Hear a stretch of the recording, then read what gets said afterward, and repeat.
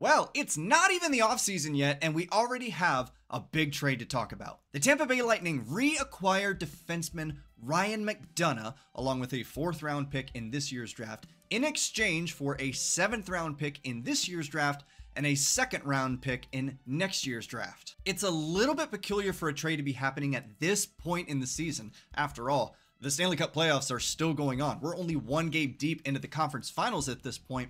But I think it may be signaling towards one of two things right now, and we'll talk about that in just a second. But for now, let's focus on some of the more immediate implications of this deal. Quick little history recap here. Ryan McDonagh was originally dealt to the Tampa Bay Lightning from the New York Rangers back in the spring of 2018 in an effort to bolster what was supposed to be a very competitive Tampa Bay Lightning team. Ryan McDonagh instantly became a core component of this Tampa Bay Lightning team, as well as a desperately needed leader on the defensive side of the puck. And despite the fact that the very next season they lost in the first round to Columbus by being swept, and we really just don't need to talk about that anymore, Ryan McDonagh then went on to help Tampa Bay win back-to-back Stanley Cups, as well as go to a 3rd where they fell to the Colorado Avalanche. After losing that series to the Colorado Avalanche, the Tampa Bay Lightning desperately needed some cap dumps, and Ryan McDonagh, with his $6.75 million contract, was an easy name to put on the chopping block, and they ended up trading him to the Nashville Predators for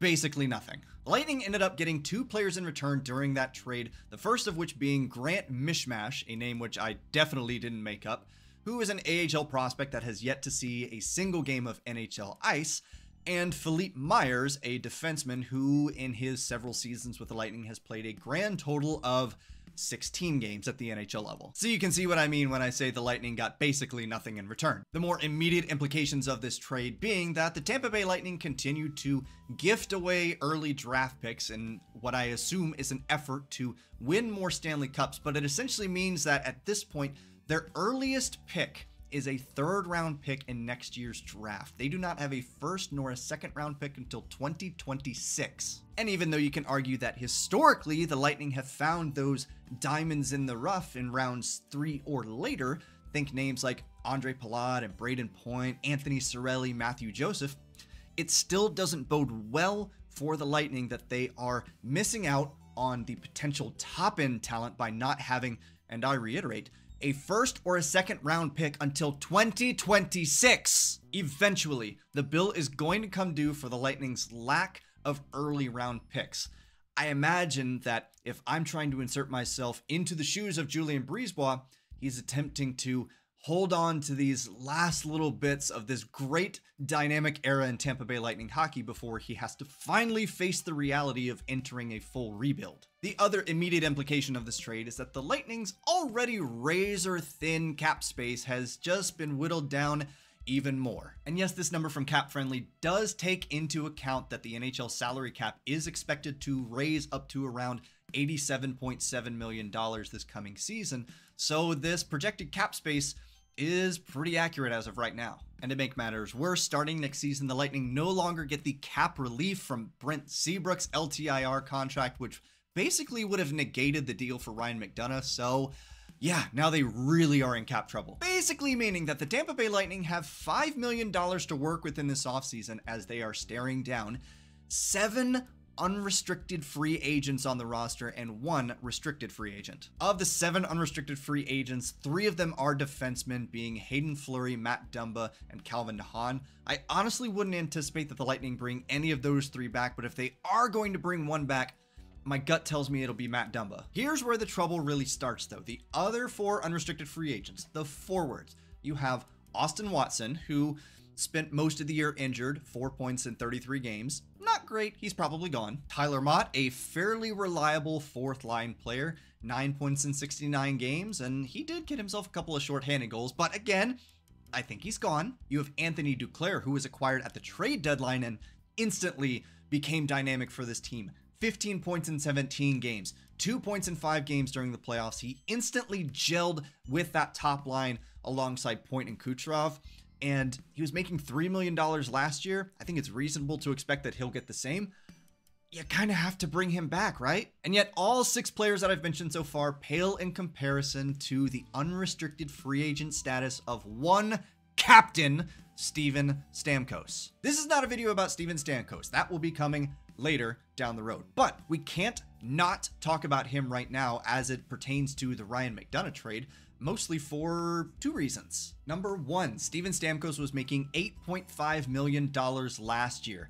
Actually, outside of his entry-level deal, he has never made less than $7.5 million a year. There's no reason to think that he's going to command any less than that going forward. Considering the fact that the Lightning have just over $5 million to work with in this offseason, even if Julien Brisebois manages to talk Steven Stamkos down to the most ridiculous hometown discount and he gets him at $5 million a year for the rest of his career, that still gives the Lightning $0 to address other needs in this offseason. Number two, this trade right here could tell us what the Lightning are about to do in the next coming weeks. But this trade basically indicates to me that one of two things is about to happen, and more than likely, it's about to happen quickly. Possibility number one is that they dump Steven Stamkos. Whether they let him walk and sign somewhere else during free agency, or they try to trade his contract away before July 1st, it is a possibility, one that we kind of have to talk about. Bringing back Ryan McDonagh. May I remind you, a $6.75 million contract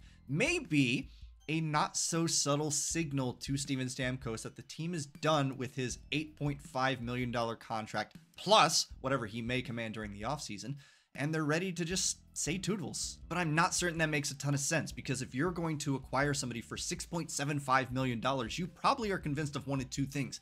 Either this player is going to help you win right now in the immediate future, or it is promising young talent that you are going to want to rebuild your team around. And not only is Ryan McDonagh definably not young talent at 34 years old, but the Lightning have already given their big-time extensions to their future core, to their younger players that they're going to build around, being Brandon Hagel, Nick Paul, and Anthony Cirelli. So even though I could see this as a possibility that the Lightning are bringing back McDonagh and they're going to dump Steven Stamkos, it doesn't strike me as a very likely move. The other possibility, the one that's much more likely in my eyes, is that the Lightning are essentially getting the boys back together. They want to recapture some of the magic from those recent Stanley Cup teams in an effort to go win a couple more, even just one more. Ryan McDonagh was a key part of that success. Not only was he a leader both on and off the ice, he played the game smart. He plays defense responsibly. In every season where he played for the Lightning and one of the two seasons that he played for the Predators, he led the team in blocked shots.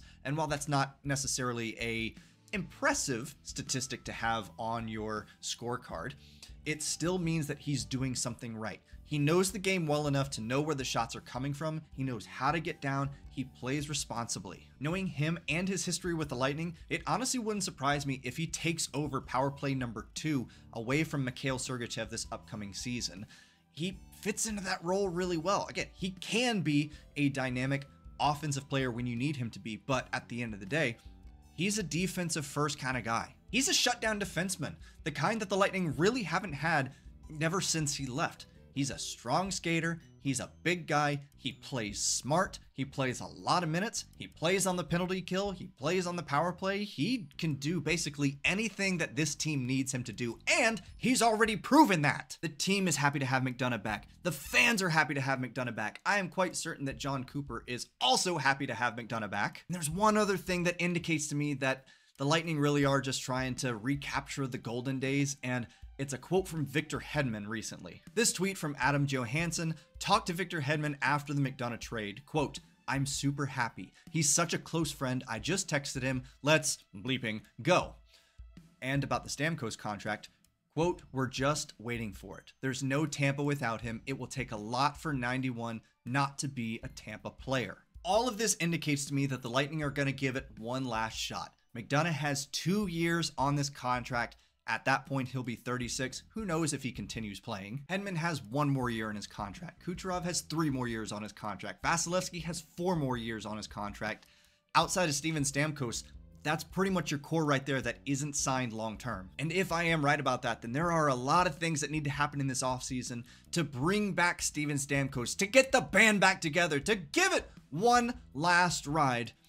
But we're not going to talk about that in this video. At some point here in the near future, I'm going to do another video, maybe 2 depending on length, talking about the Steven Stamkos saga, the case for keeping him versus the case for getting rid of him, And in the case that they do keep him, what the Tampa Bay Lightning need to do with their salary cap restrictions in order to make that happen. But in the meantime, let's just enjoy the fact that Mac Attack Ryan McDonagh is once again a member of the Tampa Bay Lightning. That's it. That's all I got for this video. Thank you very much for watching. Thank you for giving me just a little bit of your time. I hope that you're enjoying these playoffs. I'm actually enjoying them more now that my team is out because, well, I'm not stressed and yelling at my camera for the entertainment of strangers. But until I see you again, remember, go Bolts! And just between you and me, is anybody actually rooting for the Panthers? No? Good.